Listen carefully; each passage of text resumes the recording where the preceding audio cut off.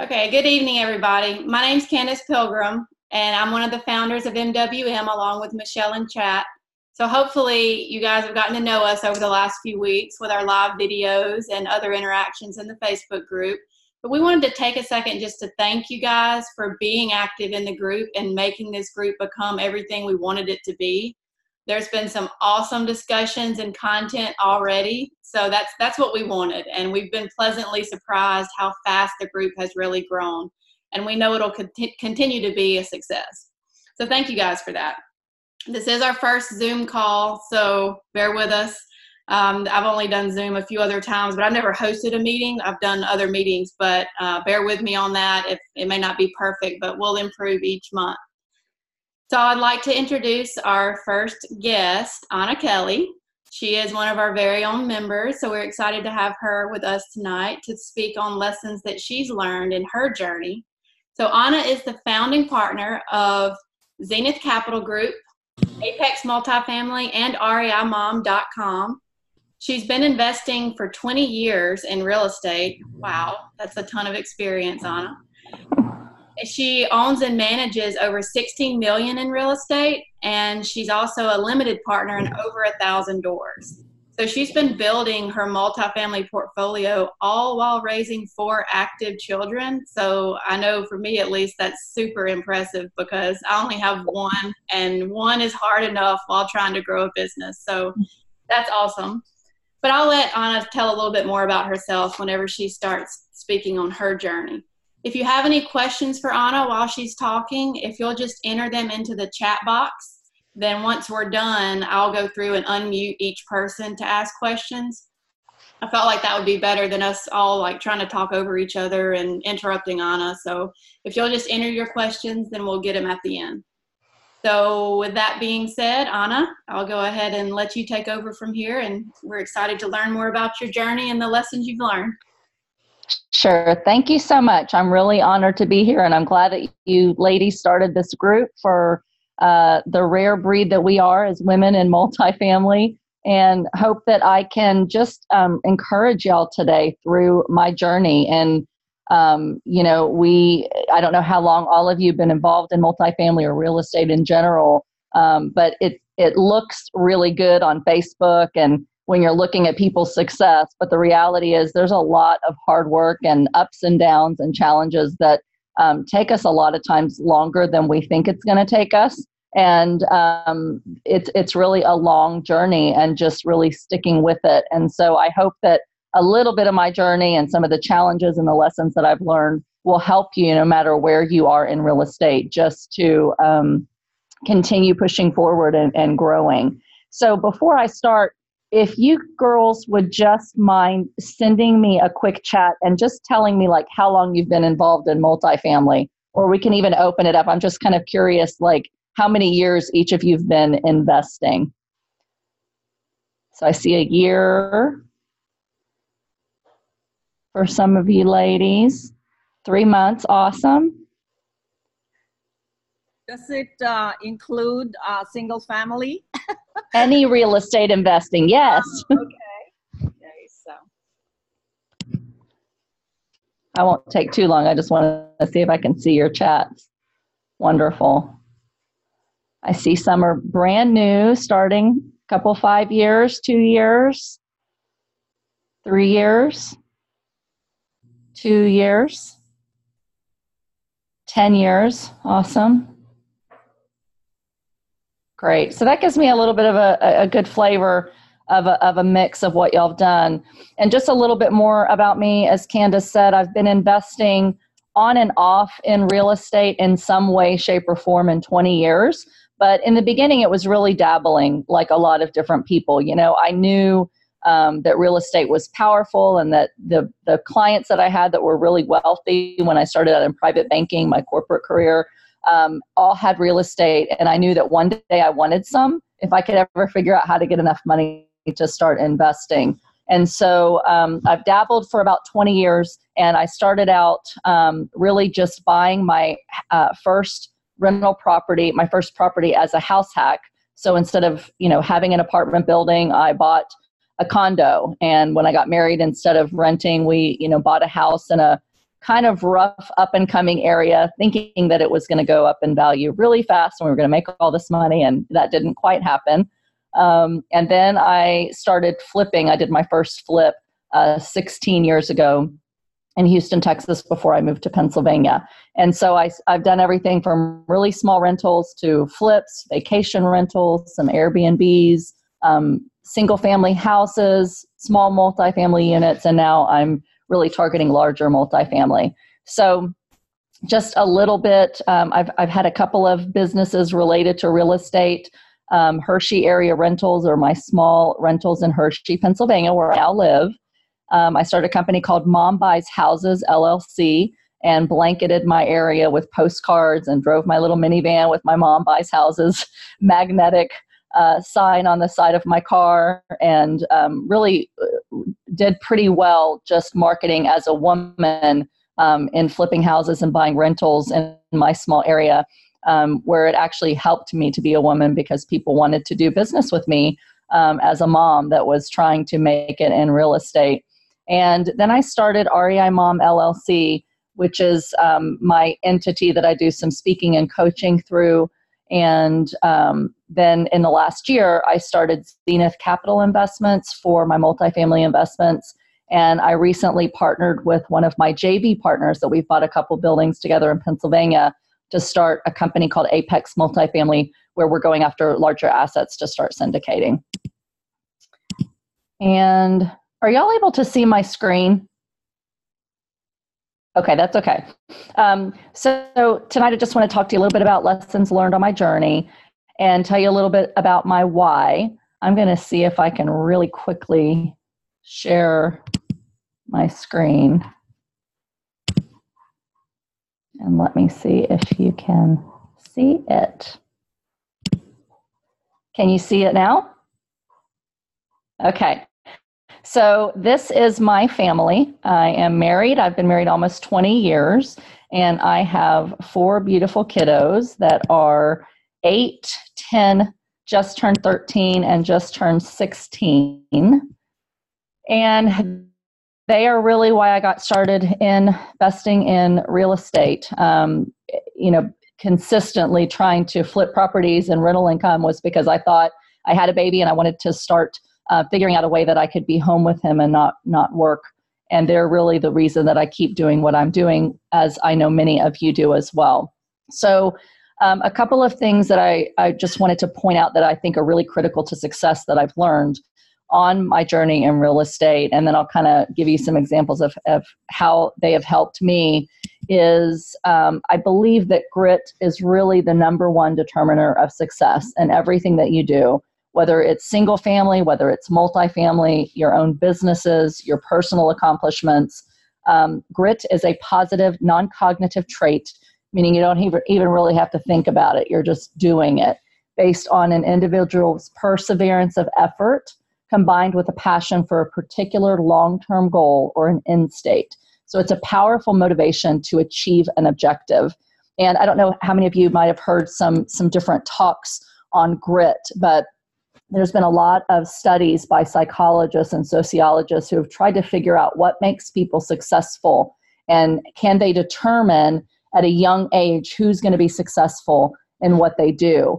And what they found in studying valedictorians and salutatorians, the first and second in high school classes, they figured that those kids were the smartest and that they had really good staying power, and they must have great studying skills and really be driven and determined in order to be first and second in their class. And what they found oftentimes was those who graduated top of their class did not end up usually being the most successful people. And instead, a lot of times it was kids who did not do very well in school, weren't necessarily the smartest, but it was people who had that just internal fortitude or grit that they were going to do well. They were going to stick with it. They could see a future and a goal, and they were going to do whatever it takes to achieve success. And so there've just been a lot of studies of that. And looking back in my own life, I started really, I was challenged as I was writing a book last year to really look back at my life and what's made me resilient. And part of it really is that I feel like because of some challenges that I had, even starting at a young age, that I just always had that grit to suck it up and keep going and do whatever it takes to succeed. And a cousin to grit is resilience. And resilience is the ability to recover quickly from illness, change, or misfortune. It's like buoyancy. And if you think of a buoy, I grew up water skiing, and we're going around these buoys and they float on the water. And with the buoy, you can pull it down and it's going to pop back up. And you can pull it down and it's going to pop back up. And so it's kind of that visual of no matter what pulls you down, you have the ability to pop back up and to regain your elasticity. So another definition of resilience is a property of a material that enables it to resume its original shape after being bent, stretched, compressed, or being elastic. And in terms of a human character trait, it's a recurrent human need to weather periods of stress and change successfully throughout life. And the ability to weather each period of disruption and reintegration leaves us better able to deal with the next challenge. And I think so many of us can probably relate, no matter your background or your childhood, but just as women, and especially as moms trying to juggle so much, there's so many times in lives that things are thrown at us, challenges are thrown at us, and it is easy to, kind of wilt and feel like we can't, get ahead. And just being able to really have the mindset that no matter what comes in my day, with my family, with my job, with my companies, with my investments, that I am going to not let it break me, but I'm going to figure out how to become stronger and bounce back. I think those two things are the most critical factors for long-term success and long-term joy, no matter what comes in life. And so just to give you a little bit of my journey through grit and resilience, and how I feel like that's really the things that have helped me to get to where I am today, and hopefully will lead me, into the future. I was challenged, as I mentioned, by Kyle Wilson, who is just an amazing person. He has published Chicken Soup for the Entrepreneurial Soul, and he was a business partner with Jim Rohn, who is like Tony Robbins' mentor, for those of you that don't know him. And Kyle was publishing a book that he asked me to be a part of on resilience, turning your setback into a comeback, and challenged us to think about if we had any stories of resilience. And I hadn't really thought a whole lot about what made me tick and what made me be able to, achieve and just continue to have success. And I really started thinking back to my life and what types of things have gotten me to where I am today. And the things that I hope motivate any of you, that no matter what challenges you're facing or what challenges come, that you can get through it and become stronger. So growing up as a child, my mom and dad divorced when I was really young. And my mother was a single mom of 6 children. I'm the oldest. And she married 3 abusive men after she and my father divorced. And so I grew up with a lot of responsibility. My mom was a leasing agent in a Section 8 apartment complex. So I grew up in a Section 8 HUD housing complex. Lots of things, happened in those complexes that you fear, are going to happen. And you see happening on the news, class C minus probably property, maybe D plus property. And I grew up knowing about break-ins and burglaries and rapes, and not murders, but some pretty bad stuff. And so I always had this kind of sense that I had to protect myself and protect my siblings from the things that happened in our apartment complex, and really take care of my siblings, because my mom had to work 2 jobs in order to take care of us through a succession of abusive relationships. I've spent the night in battered women's shelters multiple times. We've slept in cars. We've had to move in the middle of the night. And so all of those kind of things really shaped me to make me a person that just wanted to achieve and excel. And I was really determined that I was going to have a better life for myself. I was going to have to be really smart. I was going to have to achieve and be the best at everything that I did. And I also learned never to ever depend on a man to take care of me. And not that that's necessarily the right mindset. I've been married almost 20 years. I'm very thankful for my husband. But I always had that mindset that no matter what, I knew I was going to be able to take care of myself and to take care of my kids and to just kind of protect and nurture and to keep going so that I would be okay. So I had this determination for a better life. I graduated high school early. I graduated college early, working full-time and going to school full-time. I won Employee of the Year at my first 2 jobs.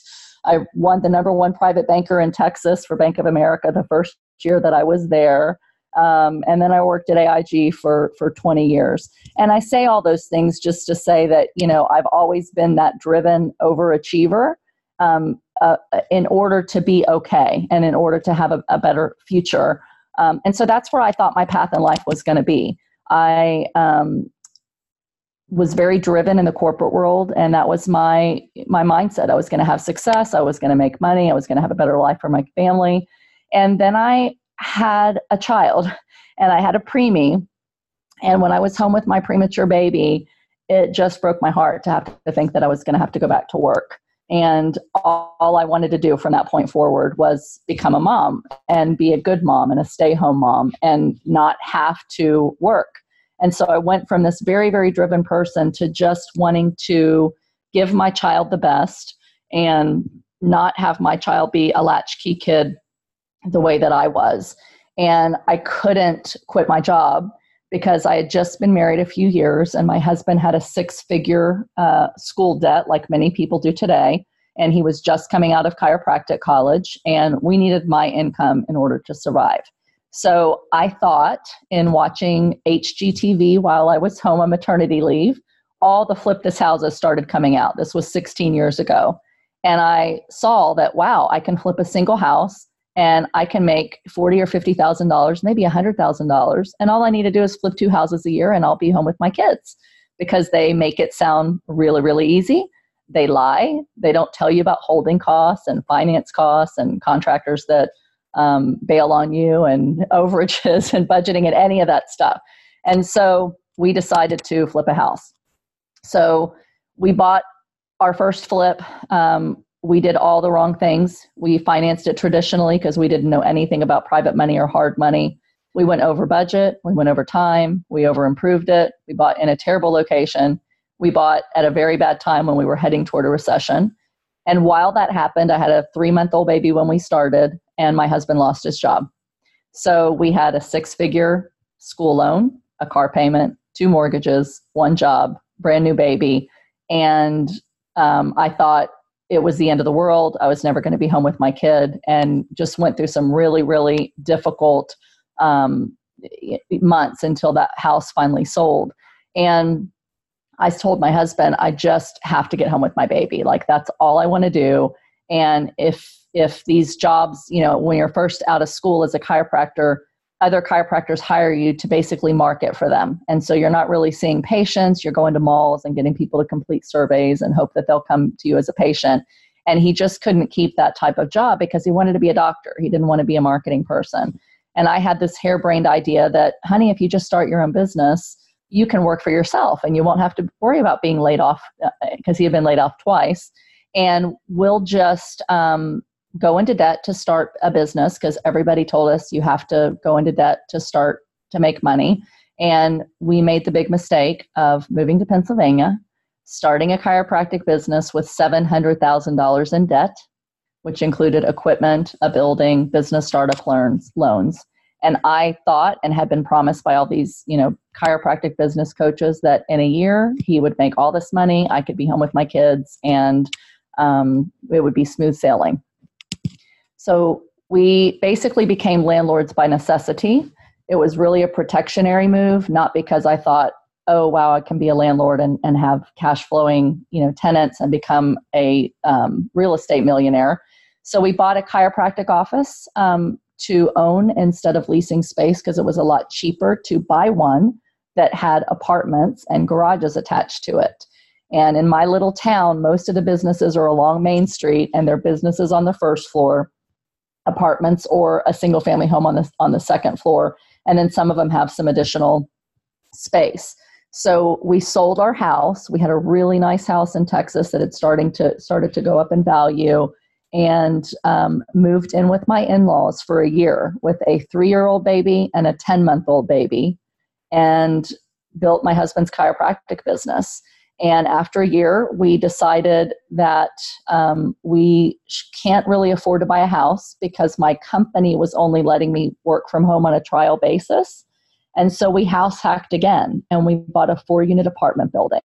So we went from big house, 2 incomes, down to living with in-laws and then house hacking a 4-unit. Had 3 tenants knocking on my door literally every day, every time we stepped outside, every time I got home with my babies.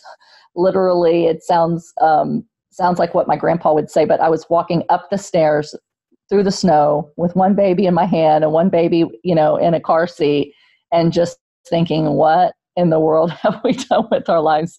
And just as we were starting to get ahead, the 2008 and 2009 crash happened, and we literally lost almost everything. So I worked for AIG, and AIG is one of the big companies that almost went down in 08 and 09 because they insured most of the mortgages in the country. And they also insured the financials of other companies through a type of insurance called credit default swaps.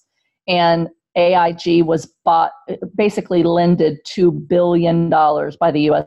government to keep them afloat. I was told we were going to lose our jobs. I lost 3/4 of my 401k in a week. And the only thing I knew to do was to get everything else out of my 401k that I could. And so I borrowed what I had left, which was almost $50,000, and I used it to buy another 4-unit. And I don't know how I got the financing, but I did. And that's basically what we had. So I had been told, weekly, our department may be next. We're probably going to lose our jobs. And here we are with $750,000 in debt, a job that's probably going to go away, lost all of our retirement funds. And I just didn't know what to do other than, buy another 4-unit and at least have a couple $100s a month per unit coming in. And then within a year, healthcare and chiropractic changed. We had a significant cut in income, and my husband just could barely keep his practice afloat. And so we knew we had to figure something else out. And I thought the answer at that time was large multifamily apartment buildings. So I went to a seminar, a guru coaching program. Back then, there was not many. This was, I think, the only person that was doing multifamily. And this woman, who turned out to be a fraud, put on a seminar on how to buy large apartment buildings and, assured us that if we gave her X thousands of dollars in coaching fees, she would guarantee us that we would buy apartment buildings. She'd help us invest in them and or money back. And she offered me a job, which thankfully I didn't take. I told her I'd help her with some things on the side, like over Thanksgiving and Christmas. And during that time, because I was in her websites, I discovered that some of the press releases that she put out or that were out on her, she actually wrote and created the blogs that looked like they were third party, but they were her own.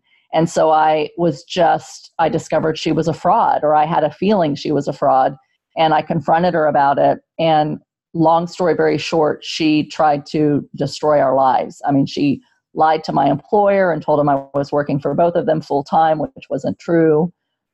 She demanded money. She had given me a bonus to help her over Christmas with something on my vacation, demanded money back the next day, thousands of dollars. And I was just so jaded and so paralyzed at that point and so disheartened. And I just gave up. I gave up on my dream of, maybe buying multifamily apartment buildings. I had learned a lot over about a 3 or 4 month period that I was paying her to coach. And I was just at a really, really low point thinking, I'm losing my job. I'm in rural Pennsylvania, so I could not have another big 6-figure job working for a corporation in this little area. And my husband's job, company was going to go under. I found out I was pregnant with another child. And it was just like, just a point of kind of hopelessness. And my comeback really after that time, I wasn't as resilient as I now say that we need to be. But over the next few years, I just worked on improving what I could improve. I'm just going to go back here for a second. So I knew that I couldn't buy any more properties because we had not only no money, but we had hundreds of thousands of dollars in debt. the banks knew I worked for AIG and nobody would give me money. They're like, I was a walking risk for any bank. And I just thought I just am going to have to, figure out, how to find another job, and we'll just make these units that we do own better. So we started down the path of, I'd work during the day.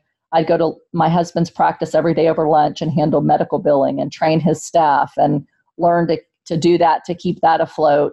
And then in the evenings and weekends, we would update the units that we had. So as people would move out, we would start increasing the values of our units, making them nicer, getting higher rents.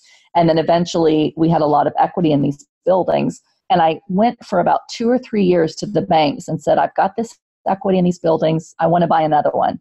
And I just heard no, no, no, no, no. And I just convinced myself that I was never going to be able to borrow against these things for a few more years. And the business wasn't getting any better with my husband's business. My job did not lay me off, but we kept being told, you're going to lose your job, so you need to start looking for something. And I didn't know what else to do. And so finally, 5 years ago at this point, after a 4-year break of buying anything in real estate, because I just didn't think that I could, I finally got told by my company that my division was finally being sold. And so we knew we really were going to lose our jobs. And we had made it 6 years without losing our jobs because we happened to handle the wealth of the wealthiest clients at our company, and they didn't want us to leave, then the clients would leave. And so I decided that I really needed to try to replace my income quickly. And I was going to give it one more go. And I went to a local meetup group, and I knew that I needed to network. I had tried to do everything on my own with myself and my husband, but he was running his business and trying to do maintenance on ours. At this point, we had 4 children. So I had another little surprise angel that I'm very thankful for now. But at the time, it was like, how are we going to handle 4 kids, pay for 4 kids? I'm losing my job. And, it was really hard. And I was so glad that I went back to a networking event, because I met one investor who stood up and said, I've got a 3-unit and it's in my town, which nobody lives in my town. And he was interested in selling it. And so I just took that opportunity to walk up to him. And afterwards I said, would you consider seller financing? And he said, yeah, I might. And so I thought, oh my gosh, I've read about seller financing, but I've never done it. I better really read up on it. And I asked him to meet me the next day and show me the property. So I stayed up all night reading about how to convince sellers to sell me a property on seller financing. And I met with him and saw his property. And I knew that I could convert it to a 4-unit. And so all of these these books that I had read over the years on investing, I knew how to kind of get creative and try to make something worth more than what it is currently.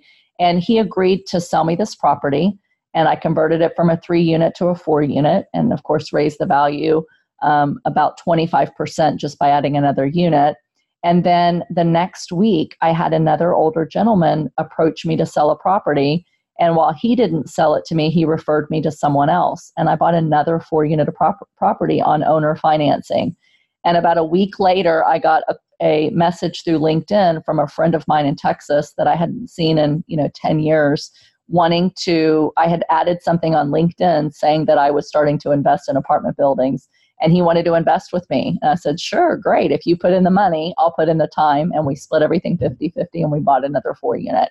And I felt like that one decision to put myself out there and to start networking with other people instead of trying to do it all on my own is really what kind of propelled me to the next level of confidence, that I can buy properties without a bank, and I can figure out how to scale and how to do this. And it gave me the confidence that I could start buying, and I could just create a 5-year plan to build a rental portfolio that would net me $150,000 a year. That's what I needed in PA to basically replace my income and the amount that I would need for health insurance. And so that's what I did, as I got started on my 5-year plan. And 4 years later, I reached my goal. So in a nutshell, what I did is I focused on 4-unit apartment buildings at that time. So while they're not the really large, sexy apartment buildings, it was bigger than a single and a double. So it gave me those economies of scale like the bigger ones do in my area, but they allowed me to buy in a niche where there wasn't as much competition. So there weren't a ton of investors looking for 4-unit apartment buildings. Most of them were going after really big ones or singles and duplexes. And so I was able to kind of have a corner on the market in my area on the 4 units. And I knew that if I could do it on a 4-unit, once I got enough of them, I could take that cash and then use it to scale to bigger. And so, 4 years later, I met my goal, which I needed in order to bring in that $150,000 a year to buy $5 million worth of rental property across 60 units, and it replaced my 6-figure income. And so a year ago, I was at that point, and I knew that I then needed to pay off all of my debt that I had used to rehab these properties, save a year's salary, and save another 6 months' expenses for me to safely retire and feel that I would remain bankable. And so 1 year later, the final stretch, I ended up being so close to retiring, and I had a couple of really bad insurance claims happen at the same time. We had a hurricane come through. I lost a roof. We had 4 basements that flooded, and we had a serious mold damage claim that destroyed a 3-unit apartment building. In fact, it was the building I bought on owner financing 4 years before. And it all just seemed to come crashing down when I was so close to my goal of retiring. And I was burnt out and didn't think I could go another day. And I took 6 months off from buying anything else, even though I was so close, just to kind of refresh and recharge and focus on the portfolio that I did have. I sold the ones I didn't like. And then I found a large apartment building. So, full circle, it took basically 8.5 years from the time that I was jaded into investing in large apartment buildings. I wish that I had just had the fortitude at that time not to be jaded and to keep looking for people to partner with back then. And I would have been so much further along today. But I'm thankful that I went through what I did, because it taught me to learn to do every aspect of investing in rental property on my own. And it taught me how hard it is, so that I value so much more really good, strong partnerships with other people that can do it together. And so I bought my first larger complex, a $6.5 million 73-unit building with 44 storage units, just last December. And I bought that with 2 other partners. So we did not syndicate it. We just bought it, the 3 of us. But the acquisition fee that I got from that allowed me to save a year's salary, in addition to the income that I had replaced passively from my rentals. And then the additional, asset management fee and the cash flow from rents and the bonus depreciation allowed me to not pay any federal income taxes this year, despite having capital gains from selling properties and making more money last year than I had in a long time. And so I just realized the power in that one deal of going bigger and focusing on large multifamily. And this year now I've done another partnership on another 31 unit with my same 2 JV partners. I now have 70 units in my own portfolio worth about $7 million. A third partnership in 2 properties, 105 units with my 2 JV partners. And now I've got a really nice, strong 6-figure passive rental income just with my own properties and those that I have JV partnered with, that allows me finally the time freedom to be home with my kids, to have a better balance in my life, and to be able to focus on what I'm passionate about and to be able to help other people to do the same. And so I'm just at a place where I finally retired in May. So I've just been really retired for a few months. And now I am doing larger multifamily with other partners, and I'm syndicating my first JV, my first deal in Atlanta that's 250 doors right now. And I'm actively pursuing additional large multifamily investments for myself and my partners, and just really desire to help other people, and especially women, to realize that it takes a lot of time sometimes, and it is hard, and it's especially hard when you are married and when you have kids, or if you're a single mom, but that the time and all of the hurdles and all of the things that come along are worth it, that if you just stick with it, it may take a lot longer than you think it will, but you truly can develop, true passive wealth that really last, safe, stable properties. And the faster you can get into multifamily and scale with other people, the faster you'll be able to do it. I did it the hard way by starting with the small stuff, but I'm so thankful that is what really gave me the expertise and the knowledge and the know-how to be able to be much more valuable today and to be able to scale, much more easily. So I would just say, and I know I'm kind of going over here, I'll wrap this up, but just a couple of things to just encourage y'all through my own story is that, in addition to grit and resilience and just sticking with it no matter what comes, is to truly have a compelling vision and know what you really want in life, and not to sacrifice so much today in trying to grow wealth that you forget to make a life today and enjoy your life today. You really want to make sure that you're building your multifamily business in a way that is right for you and your own family. There's really no one right way to do it. Comparison can be the thief of joy. We look out there and you see all these people doing all these amazing deals, and they seem like they have ownership in all of these doors. And, I'm all for being partnered in as many doors as you can because it's passive income. But having your own smaller portfolio can also be just as lucrative. And so I think it's really important to have a balance and figure out what's best for you and your own family, and how you can leverage your time in such a way that you have that balance, that you make room for yourself, because I didn't make enough room for myself and take care of myself well enough while I was trying to take care of everybody else. To create a plan, figure out exactly how much income you need to reach financial freedom, and figure out how to build a big enough rental portfolio and acquire the properties that's going to best fit your plan to get you to that financial freedom number. So, if your plan is you need X number of dollars to retire, and you start chasing, big Class A apartment buildings that's not going to pay you much in cash flow, then that's misaligned with what your goals are. If you want low stress and you want more time with your family, you certainly don't want to buy Class C minus Class D properties that are going to take a lot more time and be a little less stable. And so that would be a misalignment of values. So really focus on the type of deals that are going to help you to reach your financial goals and your personal goals. And just to be really careful with debt. That's any kind of debt other than low rate fixed long-term financing. I would say to leverage other people's time and money and figure out what you have more of and put in the time for the other. So where you're lacking, partner with other people to fill in the gaps.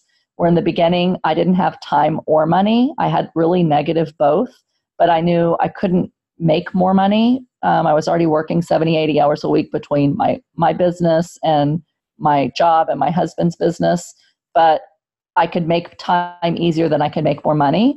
And so I just put in a lot more time. And now I'm at the point where I've got a lot more time and a lot more money, so I can, be more helpful to other people that are lacking in that area. And your network is your net worth. So really utilize meetups, these masterminds where we can really help one another. And, I encourage all of you, I'm here for you guys. If there's anything that I can do for y'all, you're welcome to reach out, and I'm happy to lend advice or help you look at deals or figure out creative ways to finance. But just to utilize and leverage your network. To stay creative. Instead of saying, I can't find deals, I can't get money. Like I said, 5 years ago, the banks won't give me money, I don't have a way to scale. Is really challenge yourself to always get creative and think outside the box and think, how can I find more deals? How can I make something a deal that maybe other people don't see as a deal? And how can I find more money, increase my credit, find more deals without money?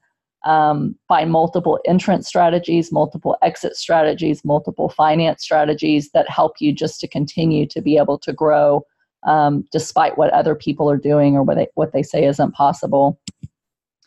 I'd say also be good to people.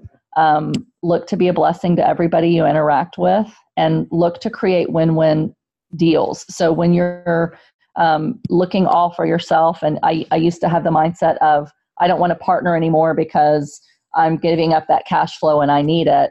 I've learned to be a better partner, and to that you really can grow further when you grow together, and sometimes faster when you grow together, and just to be really good to other people. And then your mindset is critical. So I would just say, believe that you can. Celebrate your unique abilities and what makes you unique, and an asset to other people. To celebrate your small wins, because I know for myself, I didn't usually stop and smell the roses and just celebrate what I had been able to accomplish. And really, it wasn't until I wrote my chapter in the book back in August that I really even went, wow, you know what, Anna, you've done a really good job through a lot of insurmountable odds. And I never really took time to appreciate what I had been able to accomplish. And so, there's a balance in pride and humility. And we don't want to be, super prideful, because that comes before the fall. But sometimes we can be self-deprecating and not realize how valuable we really are. And we need to take time to have faith in ourselves, to challenge ourselves, to keep going, knowing that if we just keep it up, we will reap the harvest. I would say, I'm wrapping up here, but to do everything with integrity, always doing the right thing when nobody's looking is the most important thing.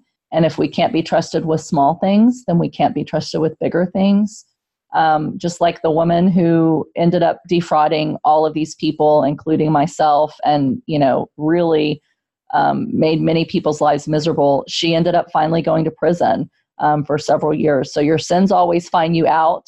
And I think it's really, really important to never do a great deal with a bad guy or a bad woman, a bad person. So, if you have any inkling that somebody doesn't have integrity, especially in this business that's a team sport, it's better to give up the cash flow, give up the big deal, give up, whatever clout you think you have by participating in it, and know every single person that you're involved in that deal with, and make sure that they are people that have the utmost integrity, because you can go down with them, even if you mean well, and even if you don't know what they're doing.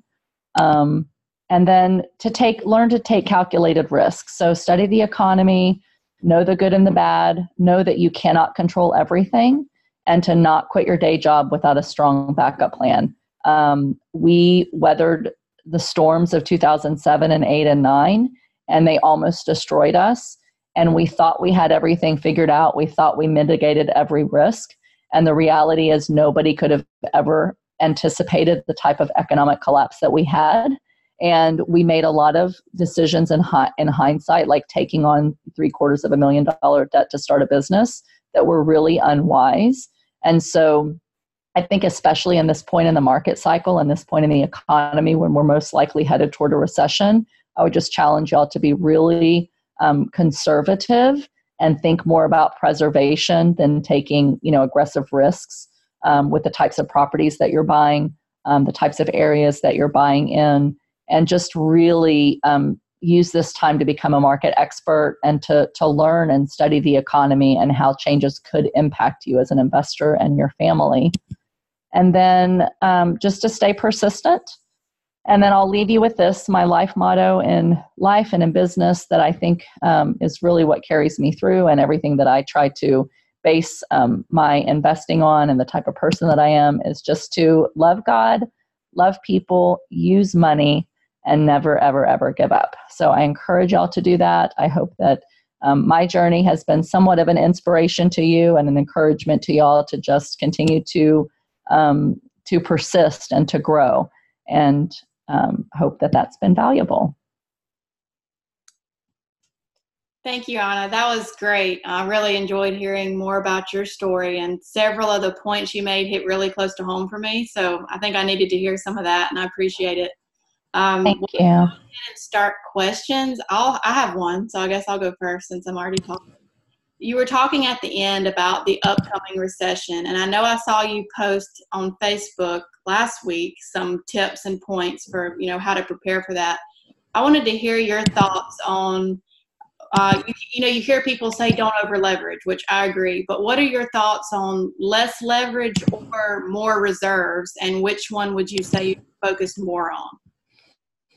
So I've been through living proof that the borrower is slave to the lender. It's an old proverb, but it's true. The more debt that we have, the more risk that we take on.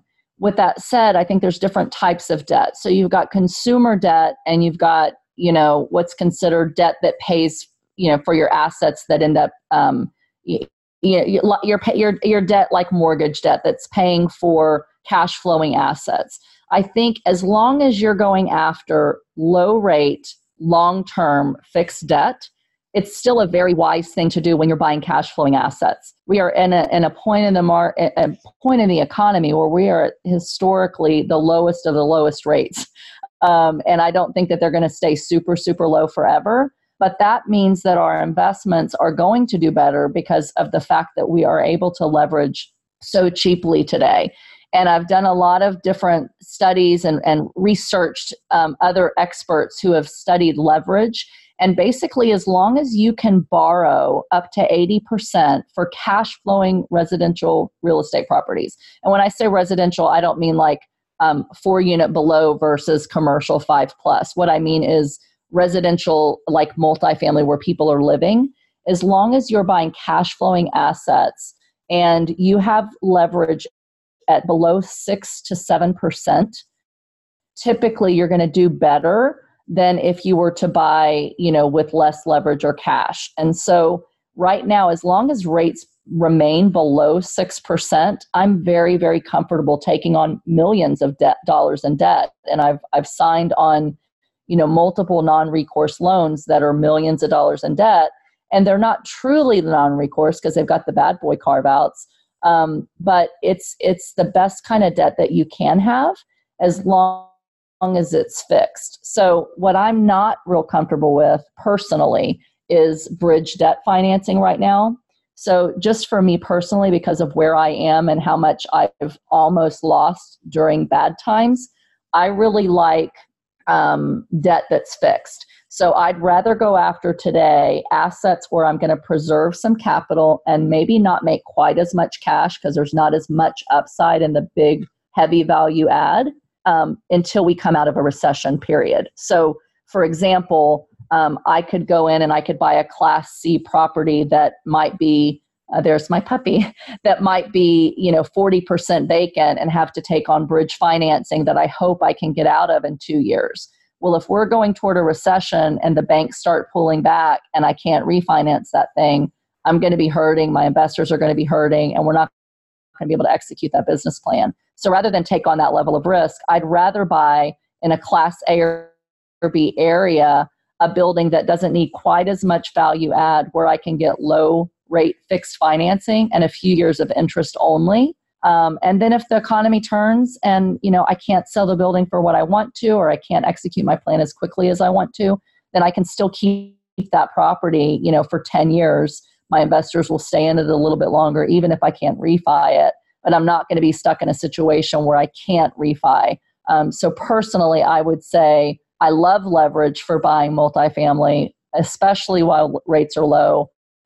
But I think that you're wise to focus on preservation and long-term fixed financing rather than the big, heavy lifts that have some uncertainty in whether you can accomplish your goals if we hit a recession and whether you can refi. Makes sense. Thank you. Mm-hmm. If anybody else has questions, you can just unmute yourself and ask. I have a question, Anna. What you Hi. mentioned you have that 250 unit that you just acquired in Atlanta that you're syndicating yourself. How do you go about finding? My struggle is, I get a lot of deals in my inbox from brokers around the country, and I try to filter them, and then I pick some. I end up with some, and they're never deals. They never work. So what's a deal to you? And like this 250 in Atlanta, why did you buy that one? What made that a deal for you?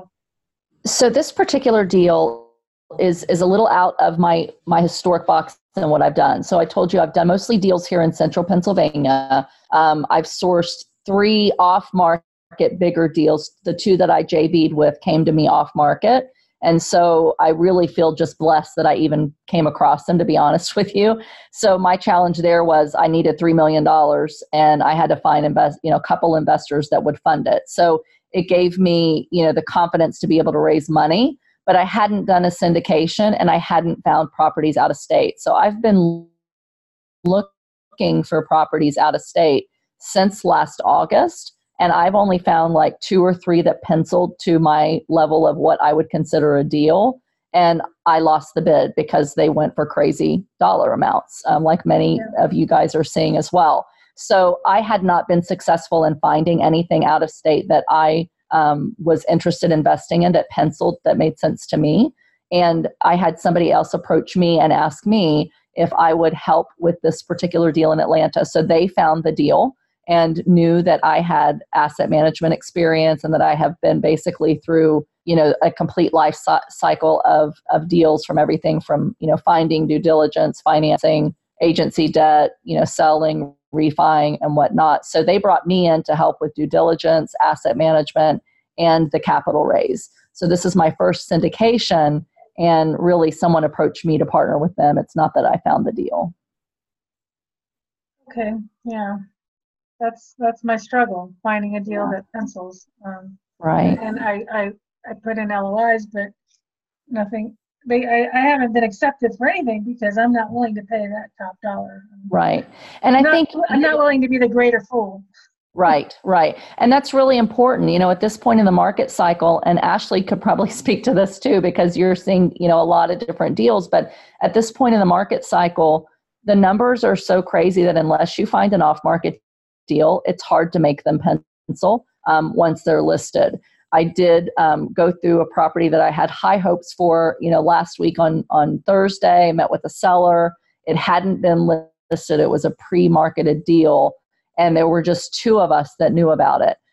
We didn't get the deal because the first guy that the seller called, he had been hounding him for 7 years to sell him these properties. And he had given him his word that he'd call him first. So he called him first. The guy took it down. And if he can't close, it's going to come back to us and we'll find it. But those were like through relationships with brokers that happened to just bring us something before it hit the market. And, it could still come back to us, but I'm finding that those close relationships where you're investing are critical. And I get lots of things that come to me that say they're off market. And then you find out that they've, come to you off market from 3 different sources, and they've been sourced, for months and months at different price points, and they're just not really off-market deals. And so I think just continuing to pound the pavement where you really want to invest, like it's very tempting for me. I really want to invest in Texas because I believe in Texas, and I like Atlanta, and I like, Raleigh and parts of Florida. I'm not the boots on the ground there, so the brokers don't give me the time of day, no matter how many times I call them and bug them and say, do you have any deals? Because I'm not there. I don't have the relationships in the network. And so I'm learning, for the stuff that's here, I'm getting a lot of success in word of mouth, off-market referrals to me.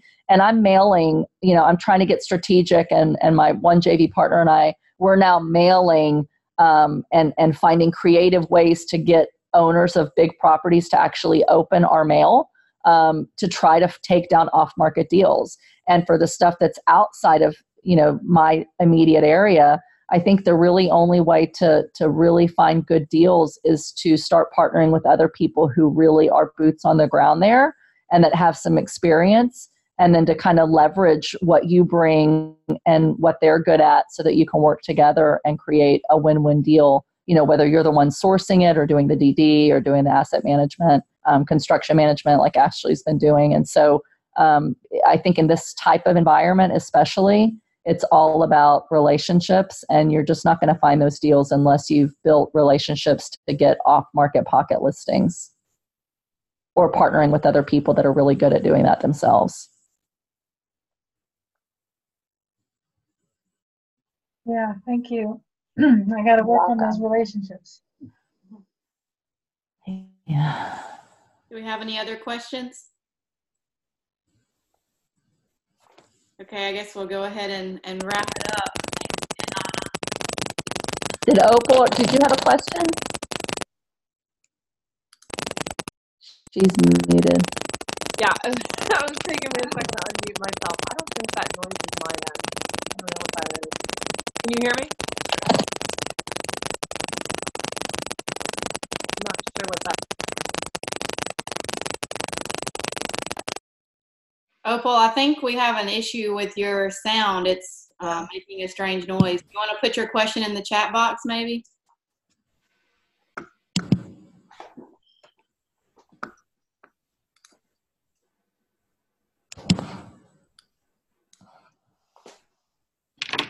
Hi. While she's typing, can I ask a question? Sure. So I've been putting money for these 3 investment. No, actually 2 investment already. So one as a GP and one as a LP. The deal operator is offer another investment, and all in Texas. So what is your thought if I'm putting all my investment? So I'm not sure it's going to be LP or GP again this time in one deal operator. Am I putting my eggs in one basket? It's really hard to say without knowing more, about you and your finances. I'm very big on diversification, just in general. I, started out my career in private banking and securities licenses and learning about stocks, bonds, and mutual funds. And the 3 things that they really tell you are diversification, and make sure that you are investing in things that are in basically 3 buckets. One is your bucket for cash flow, one is your bucket for growth, and one is your bucket for wealth preservation. And so as long as you've got investments that help you preserve cash, some that produce income, and some that will appreciate, that gives you diversification to some extent. But then you got to figure out what type of asset classes can you be invested in, and then where. And so for me, I just, even though I've been trained on it and it's been ingrained in me, I don't believe in the stock market. I don't invest in the stock market. I think it's purely speculative because you have no control of what those companies are actually worth and what they do and the debt that they have. And so I am all in real estate. I'm invested in some currencies and things like that, but for the most part, I'm all in real estate. The way I personally diversify is I diversify by investing my retirement funds with different operators and in different locations. So I personally wouldn't put all of my eggs in one operator, because if something goes down with that operator, then you've lost everything. So at AIG, I had almost all of my retirement account in AIG stock, and I almost lost it all. So I think that it's wiser to spread your money across different operators and in different locations.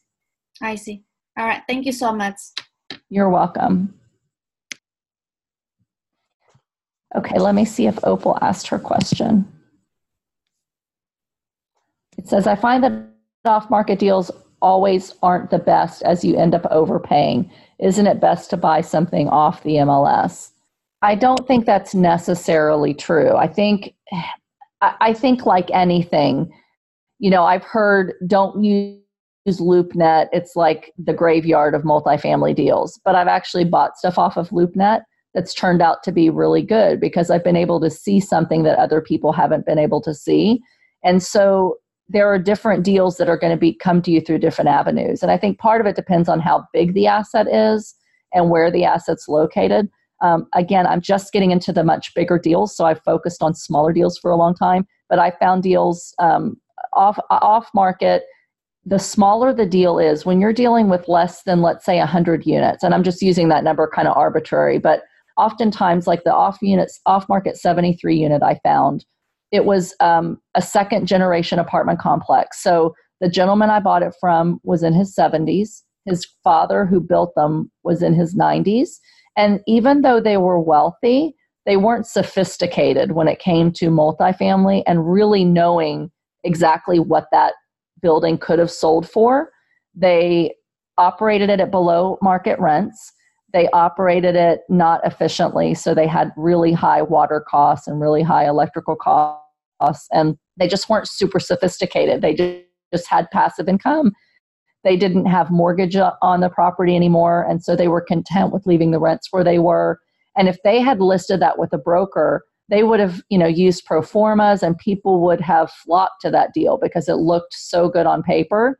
But because they really weren't that sophisticated, even though they had money, it was much easier for me to come in and say, listen, Mr. Seller, based on your, net operating income, here's what it's worth. I'll give you a little extra if you'll give me the opportunity to buy it. And so sometimes it's easier to negotiate on properties that are not yet at that institutional size, because you just have sellers who aren't quite sophisticated enough to know what they really have and what they could sell. Once it's listed and it's a large multifamily, at least what I'm seeing is they're getting top dollar because of where we are in the cycle. I don't know if anybody wants to nod yes or nod no and disagree, but I think once they're listed and they're large multifamily, they're going to go for top dollar, at least today. Mm-hmm. I have a question, Anna. Sure. Hi. Hi, how are you? Good to see you. Likewise. Thanks. So I've been hearing a lot about exactly what you're saying. People like really paying a lot, way more than, like Rod's Warriors group is taught, just to be very sophisticated and to stress test it on different angles. Mm-hmm. I even at yesterday's meetup, Mandy and I did underwriting on a deal. She just got in her inbox and we just kind of like did it on the spot. And we knew that we probably would pay like $6.4 million, but someone might pay $8 million for it, right? And so I'm thinking ahead. I'm thinking, okay, so the recession is going to come. Are these people that are going to be underwater at that point, do you feel? Are they going to be in a stressful situation that they're going to have to get rid of it? Is that even part of the market? Because I do residential, so you have like short sales, for example. So what happens when you have a family that you bought at $8 million and it's not performing at $8 million and you're in a bad situation? Sure. I think there's a couple of different things. I think the institutional investors, while to us it looks like they're overpaying compared to what their options are in the stock market today, they see these properties as a source of preservation, not as a source of cash flow. And so those that are going after like the Class A, Class B assets, oftentimes they want assets that are fully performing. They don't want something that they're going to have to go in and do a lot of value add. So those nice property areas, they're content to pay a 4 cap or a 5 cap because they know that they can put their investors' cash there or they can put their company's cash there, and that those assets generally will weather economic storms and that they can be patient and hold them through a recession and come back on the upside. So they're sophisticated enough that they know that that asset could go down in value somewhat, but it's not going to go down a lot just because of they're also buying in major markets where there is a lot more demand than there is supply, where there's a very diverse economy and there's lots of employers and where they have above average income earners living in those properties. So they kind of mitigate their risk of recession in that way. So I think for those investors, even though they're really overpaying by our standards, they know what they're doing and they're buying multifamily real estate because it's smart and it's fairly resilient to a recession, more so than the stock market. Then you've got investors like us and the people that you see, putting together deals that are trying to partner and just get started. And I do fear that a lot of people who are generally, let's say it's 4 or 5 partners and 4 are new and they just went through a well-known boot camp and they're new and they're evaluating deals, they get this shiny gold object syndrome and they think, oh, we can take it down because we have passive investors that want to get started in multifamily and they're willing to fund the deal. And they take a little more risk, they overpay. And I do think that when a recession happens, if they weren't conservative in their underwriting and they don't get those 3% annual increases and their vacancy rate, goes to 10 instead of to 5, or their economic vacancy is high because they bought in a Class C tertiary market hoping that they could do as well as the primary market or the secondary market did. When the recession hits and those people can't afford to pay rent and they're not in a big enough market where there's a lot of employment drivers and there's layoffs, those people are going to really be hurting, and their investors are going to be hurting, because they're basically creating a business plan in a market that's not strong, in an economy that's not diverse enough to keep people employed, and in a economic class of people that typically can't afford to pay top dollar just because they get granite countertops and nice paint and nice flooring. And so I think a lot of people that are getting into the space now who don't have experience either as business people or a financial background to understand the economy and markets are really going to be hurting by overpaying and not really thinking about the consequences and the strength of their business plan based on where they're buying and what they're buying. So it makes me very nervous, to see some of these deals.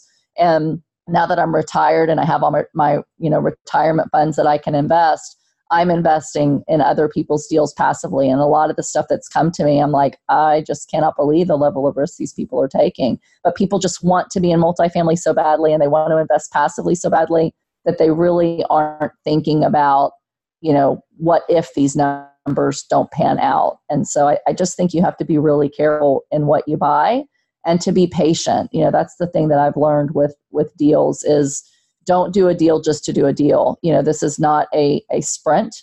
And when we feel like I have to do a deal, I have to take down something, we can make really stupid decisions on what we buy just so that we can get yield. This one's going to be a 9 cap. Well, is it really? How strong is that market and that business plan? Where I'd rather make a 7 cap deal and be in a stable market, a stable operator that has some experience, or at least a couple of people on the team, and an above average income level, to know that I'm going to have stability in that business plan no matter what happens. Nice. Thank you. That was really helpful. You're welcome. I think Ashley had a question for you, Anna, in the chat box. Oh, okay.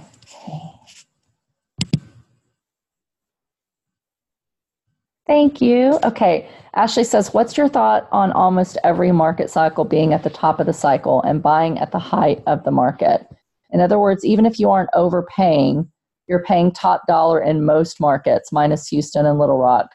If they survive through the oversupply recession periods, how long do you think it'll take to rebound to make it to the price point in which it was purchased? Variability between markets. I've thought about that. If I'm reading your question properly, is from the little research that I've done. I've just started really studying markets and like what happened in the last recession. We're in the longest expansion period since truly President Abraham Lincoln was in office.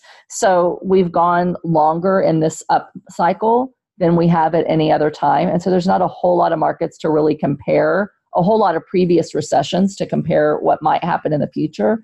I think the last recession, it took a long time to come out of, but it was such a perfect storm of economic drivers that caused that recession, between the mortgage markets, between overbuilding and oversupply, all of the financial crisis, those financial companies that crashed, and how intertwined the financial system was, so that when one company went down, the other companies all had so much stock in those companies that then they started to go down, and we had liquidity issues. So I think we can't really necessarily look at the last recession and say, how long did it take those prices to level out and those cap rates to get back to normalcy? Because I think that recession was so bad, hopefully it's not going to be that bad again. If you go back even further, you're like 20 years back. And so, that recession wasn't as bad.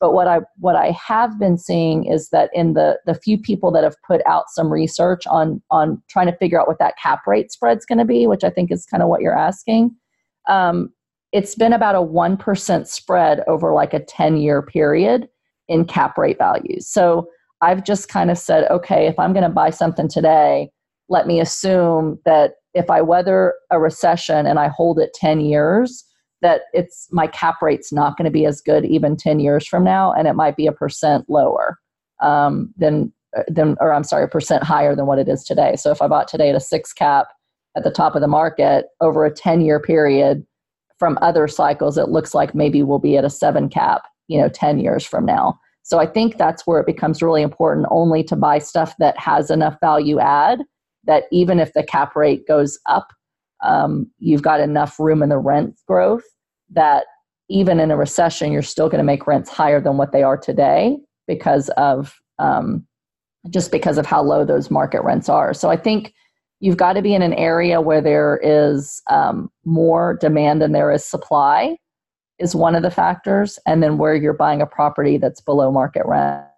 So I think areas like Houston's a little behind the cycle because of the major hurricane. So they're still kind of like on recovery, where a lot of other areas are in hyper supply. So I think if you can buy assets that are in markets like Houston that are in recovery, even if it seems like you're overpaying, there's still upside because they're not in oversupply. Maybe there's upside there a little longer than upside in some of the areas that are like in hyper supply that are going to head toward a recession right away. And that's why I've been trying to find assets in Houston, but I still haven't found any that really make sense that aren't a significant value add. So I'm definitely not an expert economist in any way, but I just see that we should anticipate that if a recession happens, we might not get back to this price point for 10, 12, 15 years. And even if we do, the cap rates might still be, higher than what they are today. So I'm just trying to be super conservative in my numbers and find markets where there is definitely more demand than there's supply, and hope that helps those markets weather a financial storm or a recession. Did that answer the question? Okay. I just wanted to point out something. The latest CBRE report on market cap rates across the country just came out, and I was looking at it, and for the first time I am seeing cities in this country in various areas of the country where the cap rates have, for the first time since I've been watching it, the cap rates have gone up. And one of those is San Antonio, Texas, for example. Mm-hmm. So, and it's so interesting because I'm newer to the larger multifamily stuff. I just have a good background in investments in general and stock market changes and recessions and expansion periods. So that helps me in starting to evaluate the multifamily thing. But I think that the key is, no matter where it is, look at where employment is going. So like Atlanta, for example, there are more Fortune 500 companies moving into Atlanta, Georgia now than almost anywhere else. And certain parts of Texas, people are just moving there in droves. And so when you see that big employers are starting to move into certain areas and they are conservative politically because that allows property taxes to be lower and businesses to want to come in because they get tax deductions for doing that, I say those areas are going to weather any kind of economic storm better than anywhere else. So even though San Antonio, like the cap rates are changing because people have been overpaying, there's still a lot of employers that are like moving into that area and a lot of people. So I'm really bullish on cities where there's a lot of new employers coming in and where most people are moving to, because they're moving there for a reason. So that means that your economic diversity and your employer base is going to be strong. Even in a recession, if you lose a few, you've still got so many others that are making up a smaller percentage of the total employment there. So I think areas like Atlanta, Houston, Dallas, San Antonio, Phoenix, Orlando, where there's just so much population and job growth, those areas they're just going to do better. So the question now becomes, how do I find a deal there without overpaying? There's a lot less supply than there is demand. And there's a lot of, most of the new builds are, Class A. So if you can find a Class A to B area and find a Class C property that maybe the hedge funds don't want because they're too dirty and ugly, then you can take a little more risk with the asset being older. But you're not going to be hurt by the local economy hurting, So I just feel like I don't know which markets are going to do really well and which aren't. But if it's an area where employers are coming and people want to live and they've got great schools, then they're going to be more resilient. So now it's just a matter of finding deals there instead of chasing deals in areas of the country that we know have had a huge increase in value since the last recession and where people got hurt really bad in the last recession. Do we have any other questions? We might have time for one more, and then we probably need to wrap it up. I think I have a question for Anna. Okay. Sure. Hi, Anna. This is Chat. Hi. Hello, everybody. So I got into this multifamily investing because my portfolio consisted of mostly the stocks and bonds. Mm-hmm. So right now I could literally buy a building on my own, but I don't plan to syndicate at my age. It's 59. I do not want to be taking that load. So what I've been doing is I've been investing in passively, and so therefore, because I wanted to make sure that my investment is safe, quote unquote safe. There's really no safe investment nowadays. I really study a deal. I'm really studying the business as if I'm syndicating, even though I don't have plans. Now, my question to you is, having been into the multifamily and also having been a financial advisor, would you advise somebody who is in the multifamily? I'm looking for deals right now, but there's not just a deal that it's very nerve-wracking that the deals that come to me are really not, as great. So would you tell somebody like me to take out the money from the stocks and bonds and park it somewhere while looking for my, Here's what I think, and I'll caveat this with I am no longer licensed. I gave up my securities license because I knew I never wanted to be back in securities. And quite frankly, there's just a lot of regulation, like whoever you're parked with, they need to know everything you invest in. And so I'll caveat this with I don't want this to be really personal financial advice, and I would check with your advisor what I tell you. But with that said, here is how I look at investing overall. I want to invest in things that I know I have as much control of and understanding of as possible as a passive investor. So the deals that I have in my own portfolio, the reason I love them is because I have total control of those deals. I have total control of what I pay, how much money I get, how they're operated, and what I can sell them for within reason. When you're dealing with the stock market in general, Chat, you are really speculating. You're hoping that you're investing in companies that are going to do well. But 9 times out of 10, when I talk to people, they really have no idea what that company is worth that they're investing in. And so what happens is the stock market, the price is really, it should be the market price that people pay for that stock today should be correlated with the value of that company and what it's really worth. But the reality is, as limited partners, which is what you basically are in stock investing, you're buying equity, but you really don't have any control of that company. We're not educated enough on valuations of companies to understand what their price per earnings ratios are and what their debt looks like and what their business plans are, how well they're executing that business plan, because we don't see that in publicly available information. And so we're completely putting our trust in our stockbroker or our advisor to know and understand what those companies are really worth. And we're basically putting our investments in completely other people's hands without really being able to understand it. And so what happens is people buy stocks based on a feeling of whether they like that company. Facebook rolls out, Uber rolls out, these types of companies, and these IPOs go crazy, and people buy them at crazy dollar amounts when they have no idea what they're about.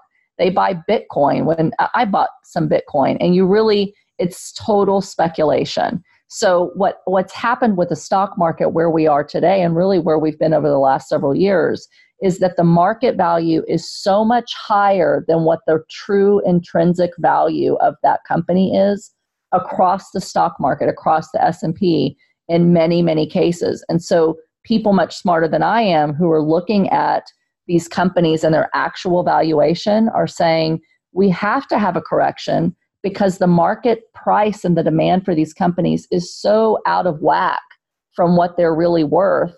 And if anything happens in the economy that makes them not be able to refinance debt or be able to, meet their gross, income targets, then those companies can become unstable. And what's going to happen is people will get skittish when they realize that these earnings reports missed the mark, or they didn't make as much, or they had a big loss that month or that quarter.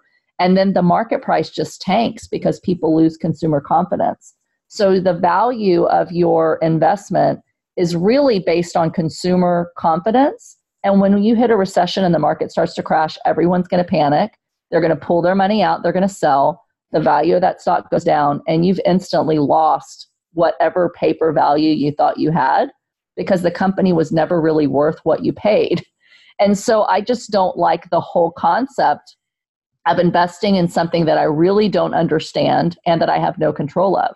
When I deal with multifamily investments or self-storage or anything that's commercial real estate, even though you don't really have control of the cap rate, you can make an educated enough decision on a long-term hold to say, okay, we're down here in recovery. So the chances are this area like Houston, it's going to go up in value for a couple of years, and it's maybe more resilient economically in a recession.